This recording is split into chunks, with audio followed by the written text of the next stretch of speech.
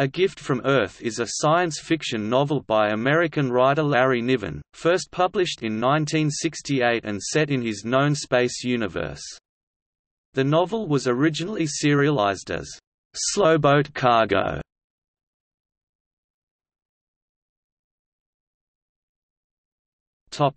Plot summary. Plateau, a colony in the Tau Ceti system, was settled by humans some 300 years before the plot begins. The colony world itself is a Venusian-type planet with a dense, hot, poisonous atmosphere. It would be otherwise uninhabitable, except for a tall monolithic mesa that rises 40 miles up into a breathable layer in the upper atmosphere. This gives the planet a habitable area about half the size of California. The captain of the first colony vessel named the feature Mount Lukithat from his interjection at first sight of it, and the colony became known as Plateau. After landing the slower-than-light ships, the crew sign an agreement, called the Covenant of Planetfall, with their former passengers, who had just emerged from suspended animation and were in a weak bargaining position. This agreement gives the crew and their descendants in perpetuity all control over the new colony.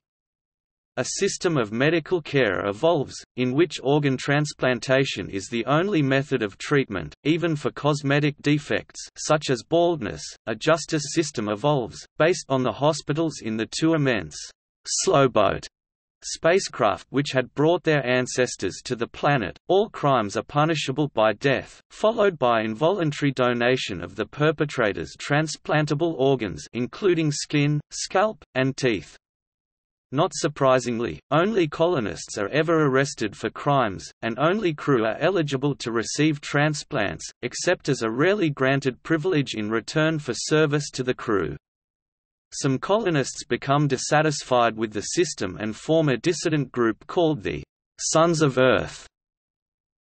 The prologue of the story begins with a dissident colonist escaping implementation, the local police force, by jumping to his death over the Void Edge, the 40-mile-high cliff that forms the sides of the mesa. On Mount Lukithat, all crimes are punished by being dissected for spare parts. Thus, this is considered to be the greatest of all possible crimes, as it leaves nothing to harvest. An automated Bussard ramjet arrives from Earth, carrying an unknown cargo of great importance, which the government immediately finds and conceals, but not before the cargo has been observed and photographed by Polly, an agent of the Sons of Earth. Meanwhile, Matthew Keller, an ordinary miner, gets casually invited to a party and is drawn into a conversation about psi powers. Matt strikes up a flirtatious conversation with Polly, but she suddenly loses interest. Angered, Matt hooks up with a woman named Lainey and is in the middle of having sex with her, his first time, when implementation agents raid the house, which turns out to be full of Sons of Earth members. Matt manages to escape in a stolen car. The implementation chase him to the edge of the plateau, where he dives into the poisonous gas.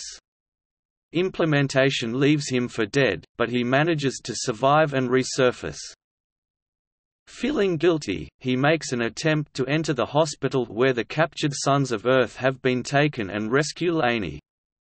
He has several strange encounters with the implementation where they suddenly fail to be able to see him.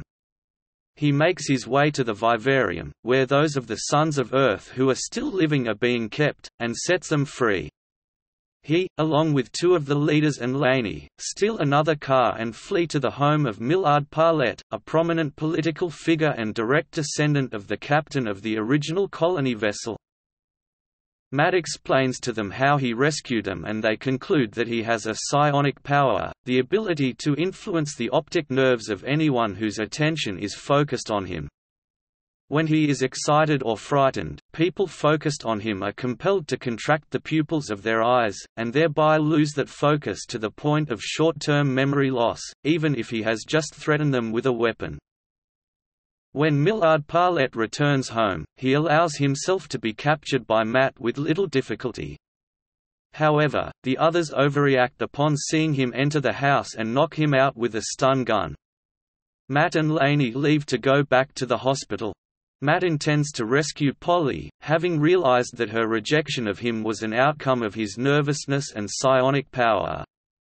Laney intends to rescue the rest of the Sons of Earth who were recaptured. In the house, Millard Parlett reveals what the cargoes of the ram ship were. They consist of 4 medical breakthroughs, a symbiote that regenerates skin, technology to culture a human liver, another to culture a human heart, and a second symbiote that lives in the bloodstream and grants many benefits. It fights disease, dissolves blood clots, repairs and cleans fatty deposits from the circulatory system, and maintains hormone levels at those of an adult. These advancements are amazingly beneficial, but that is the precise problem. Colonists, once they learn of them, would assume that the organ banks had become obsolete, and expect implementation to disband.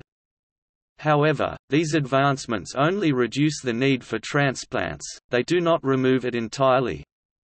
But when implementation continues to take colonists to the banks, they would assume that necessity had given way to malevolence. Every colonist on Plateau would revolt. At least half the population would perish in the conflict, and technological civilization might come to an end. Thus, the political figure Parlett wants to negotiate a replacement for the Covenant of Planet Fall with the rebels in advance, and thereby prevent such a conflict. Though the rebels are perfectly willing to deal, there is still one significant problem: implementation. Any settlement with the colonists would involve reducing the power of the crew's police force. As such, implementation would be on the side of the conservative crew faction, those who would die before accepting a compromise with those they currently hold the power of life and death over. Implementation controls the best weapons on Plateau, and they have already made a decision as to the impact of the Ramscoop's cargo. At the hospital, implementation leader Jesus Pietro Castro has been interrogating Polly. Specifically, he has been enraging her by explaining the situation. First, he reveals that implementation permitted the Sons of Earth to exist solely as a constant source of organ donors, thinning it periodically as if it was a herd of husbanded animals.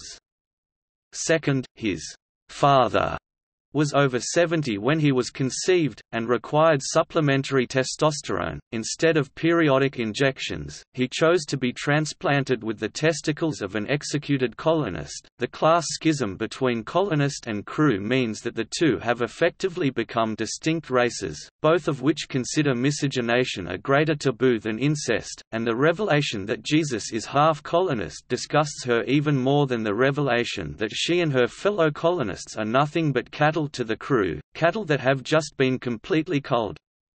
As the ramship cargo has sharply banked the need for organ transplants, the decision was made to eliminate the resistance entirely, knowing that they would revolt violently once the cargo was revealed. Every other Son of Earth has been broken up for organ stock. Polly and the 4 who escaped in the car hidden under the residence are the only surviving rebels on Plateau. Meanwhile, Matt and Laney are able to enter the facility with no real problem. Matt tricks Castro into leading him to where they are keeping Polly, and Matt sets her free. However, this turns out to be a mistake. Implementation moved from psychological interrogation to sensory deprivation, and she is now insane. He makes love to her and in so doing restores her ability to function. But when she learns of their location, she becomes determined to avenge the genocide of the Sons of Earth. She flees Matt, intending to detonate the nuclear reactor on one of the slowboats, to destroy the hospital and kill as many crew as she possibly can. She is unable to reach the reactor and instead settles for the ship's long-defunct control room. She then ignites the ship's landing motors. This severely damages the hospital, kills many of the crew, and thrusts the ship off the void edge to its destruction. Matt manages to jump from the ship before she does so. Millard Parlett assumes control of the crew in the aftermath. However, the colonists have won the war, as the Sons of Earth, though only numbering 4, have claimed control of the most powerful weapon on Plateau, Matt Keller. If the crew does not restructure Plato's laws along cosmopolitan lines, Keller will use his psychic power to act as an unstoppable assassin. Keller accepts this, but demands a position of power among the rebels.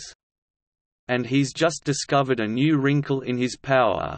Not only can he compel someone to lose focus on him, he can compel someone to intensify that focus, putting them in a hypnotic trance, which by implication makes him the true master of Plateau.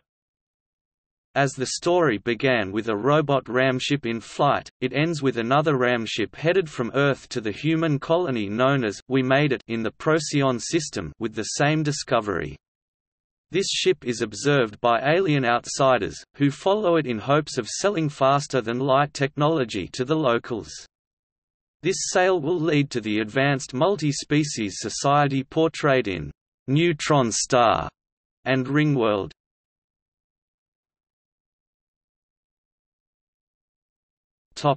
Concepts. Much of A Gift from Earth revolves around Niven's idea that organ transplants would lead to a shortage of suitable donors, causing citizens to support widespread capital punishment for even trivial crimes, in order to ward off the effects of their own aging and death. This theme recurs in other Niven stories, particularly the Gil Hamilton stories. References in the book suggest that it takes place in about 2400, but this is somewhat inconsistent with other known space books.